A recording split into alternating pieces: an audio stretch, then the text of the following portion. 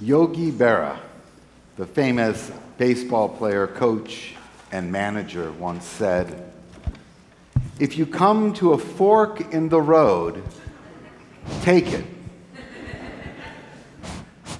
Soren Kierkegaard, the existentialist philosopher from the 17th century, said, "Given two possible situations, one can either do this or that.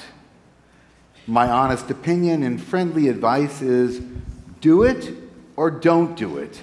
You will regret both." Yogi Berra and Soren Kierkegaard may have offered their tidbits of wisdom many generations apart, but each seems to suggest that when the time comes to make decisions in life, we should embrace the choice and move forward. Life is filled with choices, and there are countless forks in the road to confront. Choosing one road will preclude us from taking the other, which Kierkegaard says we will regret. But as Yogi Berra seems to imply, we should not waste very much time or energy agonizing on which one to take. We need to make our decisions and commit ourselves to their consequences. Tonight, on this Atonement Eve, we prepare ourselves to embrace and address the consequences of the choices we have made. Tonight, we look to craft the next chapter in the book of life. We look back. We take accountability. We seek to move forward. And as we engage this challenging process, there are bound to be moments of regret. Regret for things that should have been done. Regret for words that should have been shared. Regret for events that should have been attended. Regret for causes that should have been supported. An important part of Yom Kippur and this season of penitence might be playfully boiled down to the following phrase: woulda, coulda, shoulda. That's it. That's the whole purpose of this season. Woulda, coulda, shoulda. And in addressing these feelings of regret, we are engaged in the process of tshuva, a process of returning ourselves to the right path in our relationships with each other and with God. Woulda, coulda, shoulda.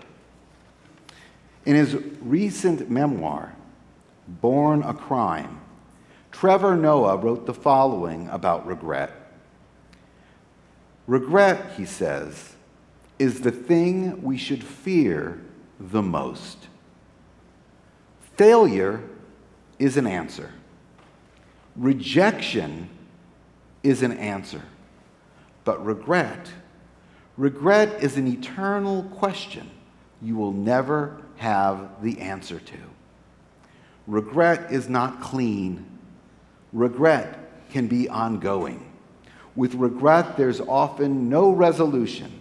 And if it is not dealt with in a healthy way, if regret remains an ongoing sense of uncertainty with no outlet, with no healthy, affirming space to process, with no loving vehicle for clemency, regret can easily turn into internalized shame.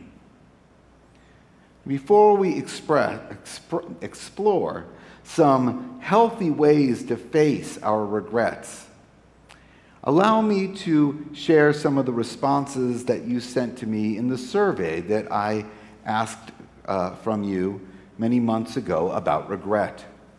For those who may not have seen it, a few months ago I sent everyone in the congregation a survey which was meant to help me craft tonight's sermon. Thank you all for helping me tonight. This survey contained one single question. and that is, please share anything you may have done or did not do in life that you now regret. I regret not giving my marriage a chance. While the path I took was meaningful and fulfilling, to this day I look back and question, what if? I regret being so me-centered in my parenting, which made me less patient with my children.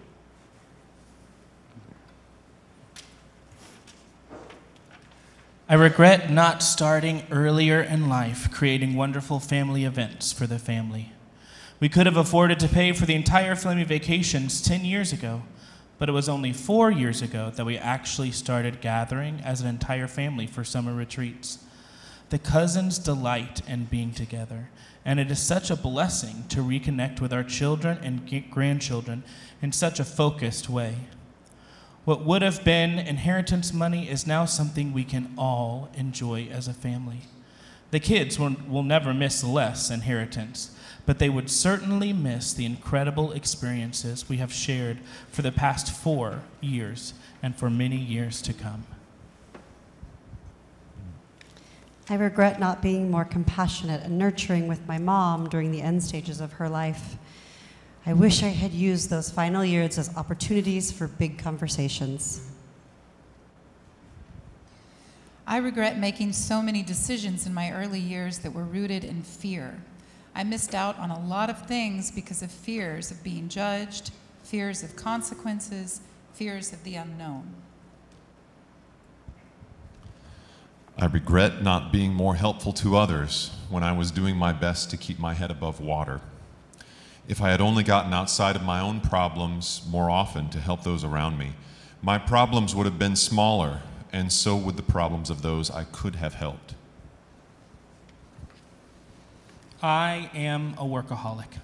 While I do not regret my work ethic, I do regret never taking a real vacation. My journeys always ended up being work out of the office trips, which was not fair to me, but even worse, it was not fair to my wife or kids. I regret not asking my father about his childhood and his family stories growing up. He was born in Transylvania when it was part of Hungary. His family emigrated when he was very young. He died when I was 20, and I never learned the stories of my Hungarian heritage. Some folks spend money on things like cars and fancy purses. I do not regret using discretionary cash on travel with my family. Family time goes by fast, and I never wanted to take that for granted. When I was a teen, I would fake being asleep when a lot of family was over. At the time, it kept me from having to socialize when I did not want to. Now, some of my elders have passed away, and it haunts me to this day. I can never recover the time I lost being able to be with them. I regret not taking the time to learn and understand more about my sister's disease before it took her life. I regret not sharing more with my mom or learning more things from and about her before she passed away. I regret the harsh words and my stubbornness that led to the demise of certain relationships. Every year I put out a flag for our national holidays, and when I do, I feel a twinge of regret. I regret the lack of opportunity to serve our country in a non-military way. I feel our freedoms are often taken for granted. Opportunities to serve our country in a variety of ways could go a long way in helping us appreciate what we have. When my brother lay dying of AIDS in a New York City hospital, the family had gathered there for several days. He was in a coma, and for several days we had taken turns at his bedside. Visitors were limited to 2 people at a time. There was no way to know when he would pass. Having responsibilities at home, I chose to return to take care of our very young children and return to work. Before I left his bedside, I told him I loved him. I pray that he heard me as he passed 2 days later. I wish to this day I regret not being there. I regret reaching my senior years without ever finding a suitable Jewish woman to be my spouse, companion, and best friend. I am 91 years old, and as I look back on my life, I do so without a single regret. I'm filled with gratitude and appreciation for all of my successes and for all the lessons learned from my failings. I regret not enjoying our children more when they were young. I regret not buying a lot more shares of Apple stock.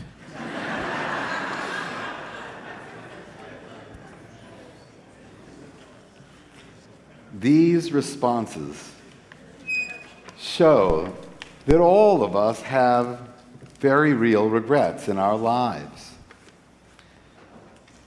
And in reading these, I feel that there are some beautiful themes. The most common theme is that the vast majority of our regrets are rooted in choices we made which prevent us from doing something else. It's not so much what we did, but we, like Kierkegaard warned, often regret the choices we did not make.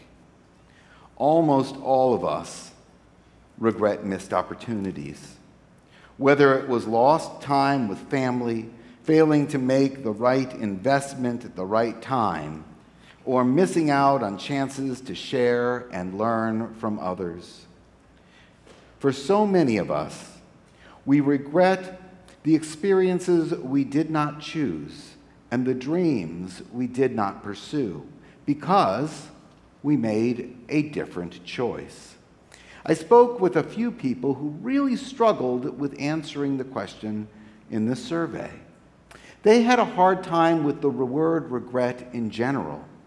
These individuals had made a major decision in life, and looking back, they did indeed have regrets in not pursuing the choice that they had turned down. The choice they did make, however, was a choice that generated tremendous joy and opportunity and fulfillment.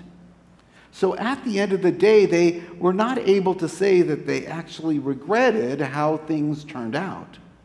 They only had a lingering regret connected to that what if.